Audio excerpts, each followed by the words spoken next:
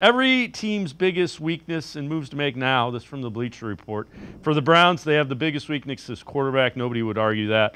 Wide receiver number 2, I agree with that. Left tackle, we'll see. DeJuan Jones, if he can develop, that might help. Linebacker, interior defense, move to make now. Manufacture some touches for Jamari Thrash. Has worked his way onto the field for some snaps. Hasn't really been involved in the offense. Elijah Moore is a free agent. Browns will need a third receiver to step up. Thrash could be that guy. I would argue they need a number 1 receiver. Yes. Could it be Jerry Jeudy? Maybe.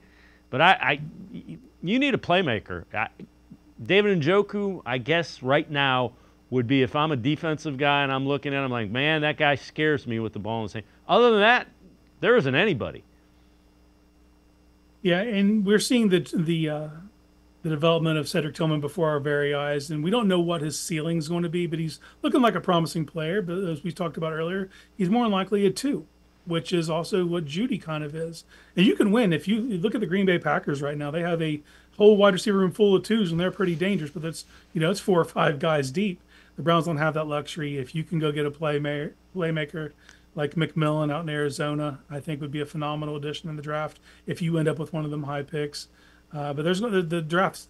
There's never a bad year to draft a wide receiver. Let's put it that way. And if you want to especially take a swing in the first or second round, those are usually phenomenal athletes, and their development at an early age because of these 7-on-7 passing camps. They come in the league more ready than most positions to contribute at a high level.